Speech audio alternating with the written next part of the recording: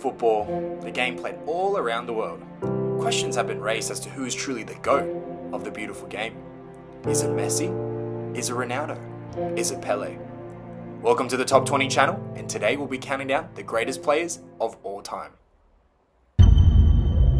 Coming in at number 20, one of the few defenders on this list, it is the great El Capitano, Paolo Maldini.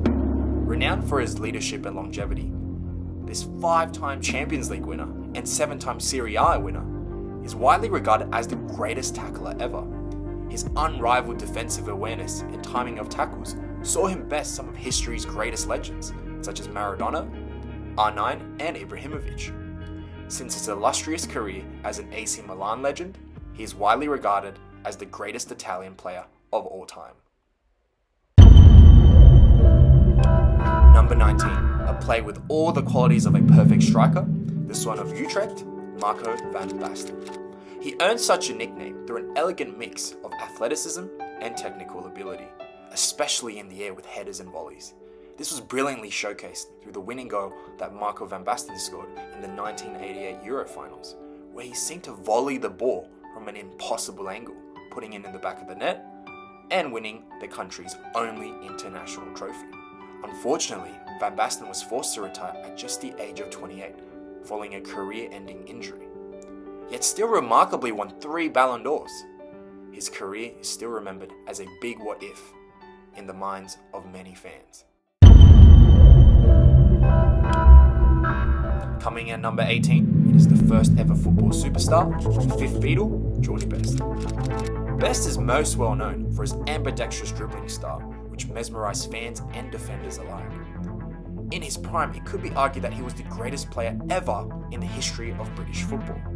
Best dominated every opposition on his way to winning the European Cup in 1968. It is unfortunate that Best's own lifestyle would jeopardize his career trajectory, leading him to get transfer listed by Manchester United at just the age of 27. So very similar to Van Basten, it could be argued that we never truly saw Best's full potential. The Ballon d'Or winner will always be remembered by his fans through the mantra of Maradona good, Pele better, George Best. Number 17, commonly touted as the greatest British player of all time, is Sir Bobby Charlton. In 1958, the Munich disaster tragically claimed the lives of 8 Manchester United players. Of the survivors, one would go on to miraculously overcome his injuries and become one of Manchester United's icons. The Ballon d'Or winner Bobby Charlton was known for his unbelievable work ethic, shot power, and chiefly his performance in 1966, winning England their only World Cup. He also featured in the iconic United Trinity, Best Lord Charlton, which led to Man U's first European Cup victory in 1968. Although not talked about as much as George Best, Charlton did embody qualities of greater professionalism and longevity, which is why Sir Bobby Charlton is rated higher than the dribbler from Belfast. Number 16, the greatest box-to-box midfielder of all time, the Panzer, Lothar Matthäus. Once remarked by Maradona as the greatest opponent he ever faced, Matthäus was renowned for his perceptive passing, positional sense, well-timed tackling, as well as powerful shooting. His complete skill set helped him captaining Germany to their 3rd World Cup win, defeating Maradona in 1990 and earning him the Ballon d'Or in the same year. In his later years, he transitioned into a sweeper, winning German Player of the Year at the age of 38 after winning his final and 7th Bundesliga title.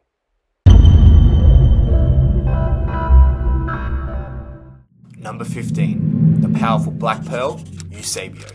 Speed, strength, dribbling, and possessing one of the fiercest shots of all time. With Benfica, he reached an impressive 5 European Cup finals in 8 years, winning it once in 1962. Eusebio was most famous for his heroic performance in the 1966 World Cup, scoring 9 goals, taking Portugal to the highest ever placing level of 3rd. Eusebio lost the Ballon d'Or that year by a single point to Charlton, although he did win it the previous year. Eusebio is unanimously acknowledged as the greatest African-born player of all time. Number 14, a striker with an instinct for goal like no other, the bomber, Gerd Müller. Gerd Muller had a knack for scoring goals out of thin air, especially ugly goals. He scored a record-breaking 85 goals in 60 games in a calendar year, and this record was held for 4 decades. Muller was also the World Cup top scorer for 32 years. He was the last player to reach double-digit goals in a single World Cup. A 3-time European Cup winner, Muller also scored in the World Cup final and defeated the legendary Netherlands squad of 1974, cementing Muller as being one of the greatest goal scorers of all time.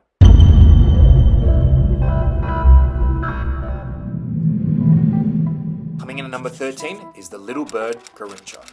Garrincha grew up with a right leg 6 centimeters shorter than his left, but this didn't deter Garrincha from becoming Brazil's legends and being regarded as one of the greatest dribblers of all time.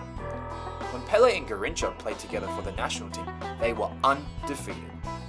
When Pelé was absent from the 1962 World Cup due to injury, Garrincha single-handedly won Brazil's second World Cup through his insane dribbling skills down the wing, crossing and scoring abilities.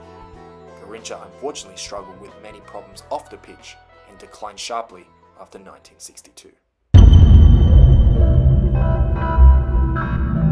Number 12, the player known as the White Pelé, Zico. Known for his goal scoring, dribbling and creativity, Zico's goal scoring record puts him amongst the best goal scorers of all time. But here's the catch, Zico was a midfielder. In 1979, he scored 72 goals in a calendar year, with only Messi, Gerd Muller and Pelé to ever score more in a single calendar year. And he was a midfielder! He's also one of the greatest free kick takers of all time. Overall, Zico is quite underrated amongst European fans, but that didn't stop him from being placed number 12 on our greatest of all time player list. Never in football have we seen a more terrifying combination of raw explosiveness and skill than the phenomenon Ronaldo. The youngest ever Ballon d'Or recipient at age 21, Ronaldo's raw talent, close control and explosiveness led to Ronaldo being in contention for GOAT status at a very young age. Unfortunately, Ronaldo got severely injured in 2000, which took 2 years to recover. Although still world class, Ronaldo was never the same due to decline in his speed and explosiveness.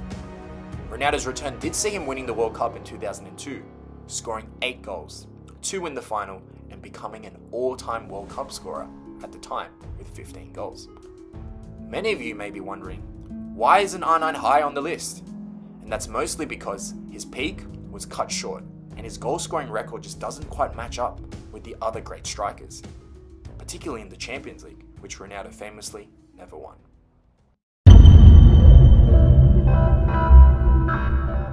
Number 10, seemingly playing in slow motion at times, a player who embodied pure elegance and intelligence is the legendary Zizou, Zinedine Zidane. Known for having an incredible first touch and control, Zidane won everything there was to win as a footballer: the Champions League in 2002, the World Cup in 1998, 2-time Serie A winner, the La Liga champion. Zidane was known as a big game player, often showing up when his team needed him most, scoring the most insane volley I've ever seen in a Champions League final. This big game player reputation, however, meant that Zidane tended to be a little bit inconsistent with his club career. But this didn't stop Zidane from making number 10 for the greatest players of all time. Number 9, the most dominant player during Serie A's golden age in the 1980s, Napoleon of football, Michel Platini. Arguably the greatest passer of all time, Platini's long passes were the stuff of legends.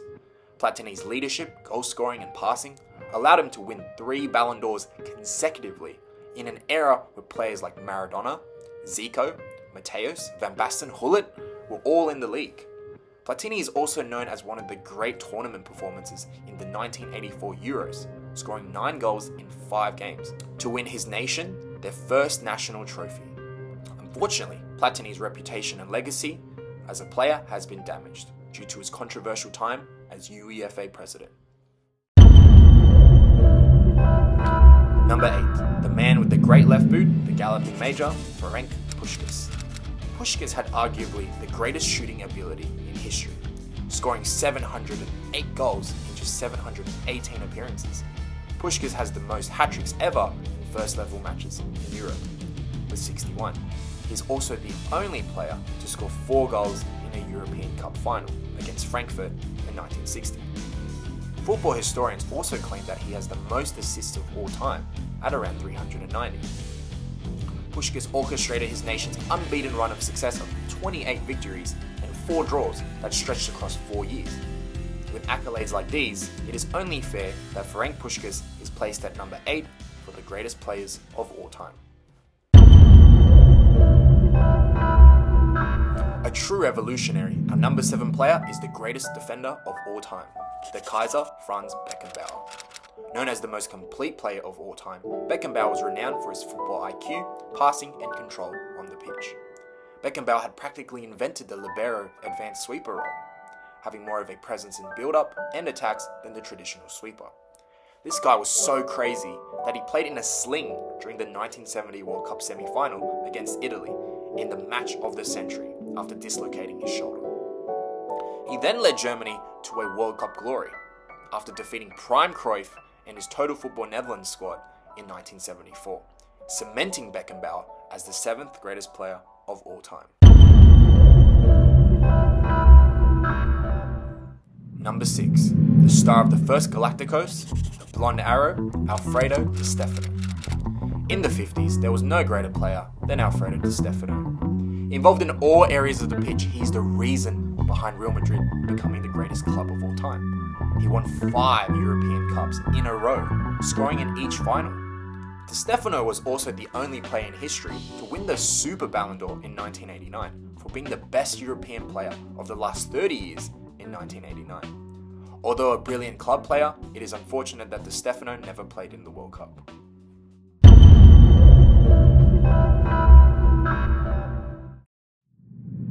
Number 5, touted as Pythagoras in boots, my personal favourite player ever, Johan Cruyff. The 3-time European Cup winner and 3-time Ballon d'Or winner was known for his ambidextrous technical brilliance, speed, otherworldly vision, and ability to play anywhere on the pitch. Cruyff had this incredible ability where he capitalised on openings on the field that no one else was able to see. And nothing exemplified this genius greater than in the 1974 World Cup final, where Cruyff willfully dropped deep from centre forward position in the first minute and commanded the centre back to give him the ball. And then he began dribbling past several German players from his own back line as if they weren't there to earn Netherlands a penalty. Or how about when Cruyff bamboozled defenders through creating his own skill move known as the Cruyff turn? Or what about during a penalty when Cruyff decided to pass the ball to a teammate instead of shooting? The word genius doesn't begin to describe the influential brilliance of Johan Cruyff.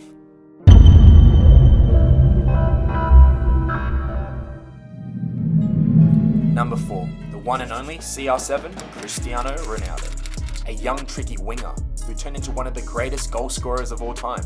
Cristiano Ronaldo had a winning mentality and work ethic like no other. His insane athleticism, skills and attacking positioning made him an expert in goal scoring, whatever the situation.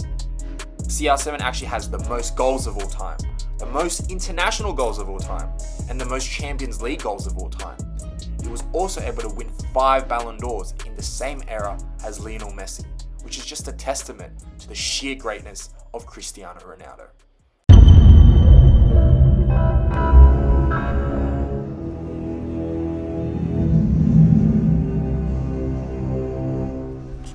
Coming in at number 3, the hand of God himself, Diego Armando Maradona. Never before has a player reached the heights of Diego Maradona. Maradona shredded through every opposition on his way to his 1986 World Cup win through his divine talent, will to win, and playmaking abilities. His legendary status was cemented against England, where he scored the infamous Hand of God, and then dribbling past 6 players as well to score the goal of the century. And this wasn't even his best performance of the tournament, whether it was taking a relatively average Napoli team to become 2-time Italian champion in an insanely competitive era, or leading his country on the biggest stage. No one has been able to carry a team quite like Diego Maradona.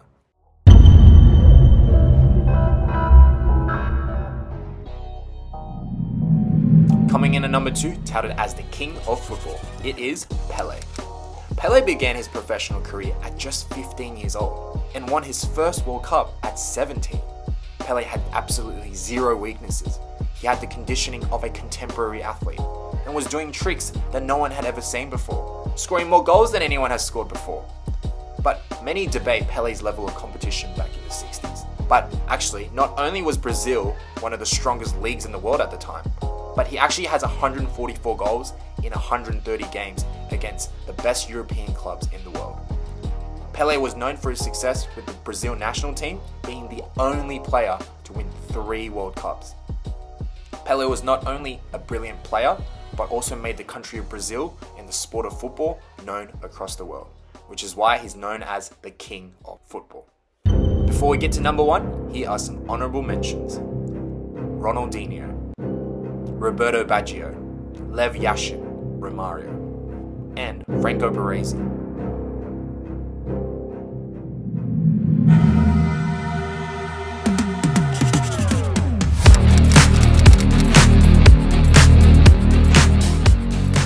Finally, at number 1, it is the greatest player of all time, La Pulga, Lionel Messi. What can I say about Lionel Messi that hasn't been said before? He can dribble through a whole team, find inch-perfect passes for teammates, and he can seemingly score at will. 7 Ballon d'Or wins, with 8th on the way, 6 Golden Boots, 91 goals in the calendar year. These are just the tip of the iceberg for the insane achievements of Leo Messi. Messi has often been criticised for his lack of international achievements early in his career, and this was completely dismantled with the 2021 Copa America win and his 2022 World Cup win, where he was also player of the tournament. Across his career, he has answered all questions regarding ability, longevity, consistency, and achievements. And it can no longer be ignored that Lionel Messi is the greatest player of all time. And that concludes our video for the top 20 greatest players of all time. If you enjoyed this video, please leave a like and subscribe. Feel free to put your top 20 lists in the comment section below.